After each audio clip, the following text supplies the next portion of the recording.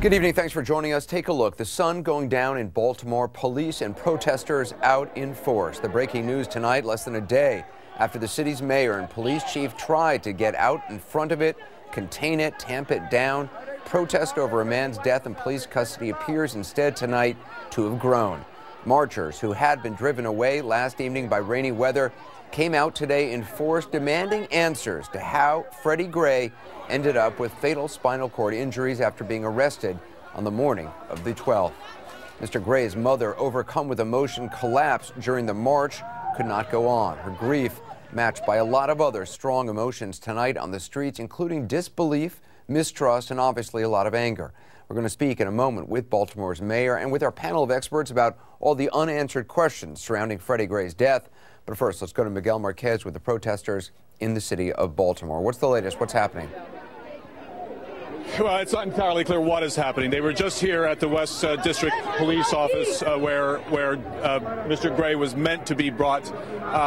The protesters have now moved to actually they're moving to the intersection here, and it's not clear why. There's several hundred protesters out here at this point. Throughout the afternoon, though, the numbers were as big as 2,000 people out here in these protests. They have been mainly peaceful, but moments of great anger, as we saw earlier, not directed at us. I mean, I think they're happy that the press is out here covering this, something that they say we've neglected too long, but they're extraordinarily unhappy with the police and the mayor and the city government here. What they want is all those 6 officers arrested on first-degree murder charges. They say they are going to take over the area around the city hall starting on Thursday, and they will stay there until there is justice. Anderson? Miguel, Gray's parents were there earlier. We said that his mom collapsed. How did the crowd react when they showed up? It was chaotic, but it was extraordinarily moving as soon as they showed up. The parents who we had not seen so far, they came out and they were unable to talk for the most part because his mother was so overwhelmed with grief. They then marched from here to the police station where she didn't at one point want her family, her face shown. When they got to the point where their son was arrested, though, they embraced, they cried, and they let out the longest, hardest wail that I have ever heard. It was extraordinarily hard to hear as everybody was quiet around them, their hands in the air. It was a very, very moving moment. Anderson? Miguel Marquez, thanks. We'll continue to check in with you throughout this hour. Now, Baltimore's mayor says that she is fighting to bring back trust between the police and the community. Stephanie Rawlings-Blake joins us now. Madam Mayor, thanks very much for being with us. I know you are asking the same questions a lot of people are, namely, when and how was Freddie Gray fatally injured? At this point, have you really gotten any answers? Well, I want to thank the members of the public who have come forward to give us video evidence as well as testimony, because I'm determined to get to the bottom of it. We still have a lot of unanswered questions. What we know is that when the police first encountered Mr. Gray, he was able to talk, he was responsive. We saw him run, we saw him walk. We knew that he did not look like he had any physical injuries. What we also know is that very shortly thereafter, when he was removed from the van, he was unresponsive. We know that he requested medical attention, and that attention wasn't immediately requested for him. When did he request medical attention? I'm sorry, when did he request medical attention? When he was being put in the van? There were several points. There was at least between 1 and 3 times that we have documented that he's requested medical attention. There's one that we caught on the video where he's asking for an inhaler, and there was another request for medical attention as documented in the timeline that we published yesterday. So we know that there was at least one or more times where he requested medical attention, and that's concerning. Any human being that requests medical attention in a city as that is known around the world for their you know, their medical expertise, that we should be able to do better than that. So that is a concern of mine, and a concern of the police commissioner, who has made it very clear in reissued policies and procedures to the department what they are to do when they have an individual in custody that requests medical attention. That person will get medical attention immediately. When he was in the back of the police vehicle, was he there by himself? Do you know, was there an officer present with him? No officer present. There were 2 stops made, and by the second stop or the third, there was an additional suspect placed in the van, but had no ability to contact. There are 2 separate sections of the van, so the person was not in the same section as Mr. Gray. Yesterday, or several days ago, I believe, there was a statement, I'm not sure if it was from you or somebody else in City Hall, saying that it seemed that whatever happened to Mr. Gray happened after he was placed in custody, once he was in the van. But in the video, it certainly seems like his legs are, I don't know if you can say, I don't want to use the word paralyzed, but he doesn't seem to be using his legs. He's being dragged. Do you now believe that whatever happened to him occurred before he was put into the van? I said yesterday that I believe something happened while they were in the van. That's based on what I can see and what I'm piecing together. I wasn't there. The police commissioner wasn't there, nor the deputy commissioner were there. And what is most important, not necessarily what my conjecture is, but what is most important is that we get to the bottom of what happened. And that's why it's so important, as I started off by saying that we have more people come forward with information. If we have any eyewitnesses that are out there, we want to hear from them. I don't know at what point Mr. Gray suffered the traumatic and fatal injuries. I don't know, but I'm determined to get to the bottom of it. What have the police actually told you? Because my understanding is there's actually a cooling off period, so-called, where authorities are not actually even allowed to interview the police officers on the scene. Is that true? And if so, why is that? Because I think a lot of people would think, well, look, it's been more than 8 or 9 days, 10 days. Why isn't there a clear timeline, a clear, blow by blow, for lack of a better, term, as to exactly what happened? So have all the police been interviewed? There is a timeline that we put out, and we're trying to use police testimony as well as testimony from the public to support the timeline that's already been published by the But you're saying you don't know what happened.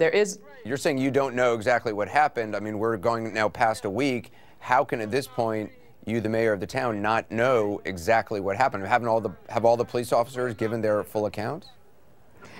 So I was getting to that, right? The officers who were directly involved, because of our law enforcement officers' Bill of Rights, we have yet to fully engage those officers, and we will get to the bottom of it.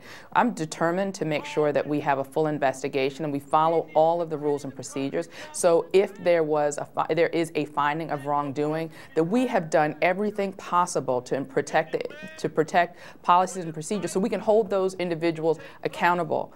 I know that there's an interest and a frustration about the amount of information, but can you imagine the frustration if we screw this up?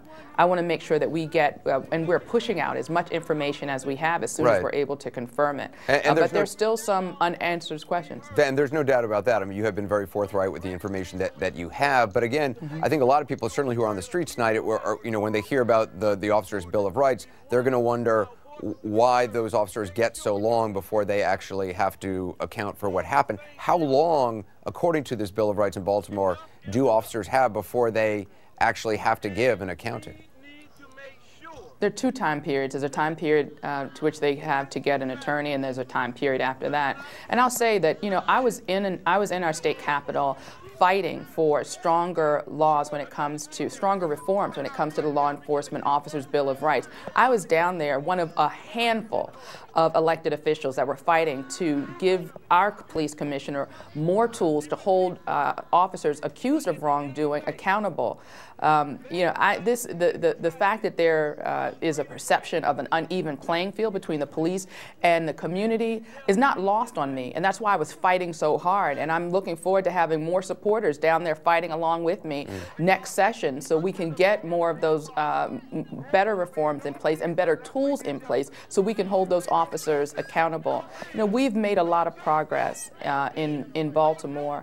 Lawsuits against the city, against the police department under my administration have gone down. Discourtesy complaints, excessive use of force complaints are going down, but we have a lot of progress to do, and it significantly hampers our ability to bridge the or to repair the relationship with the community and the police when something this tragic happens. That's why I'm determined to get it right. That's why I'm determined to work with anyone. Right. You know, the Department of Justice is going to be here investigating.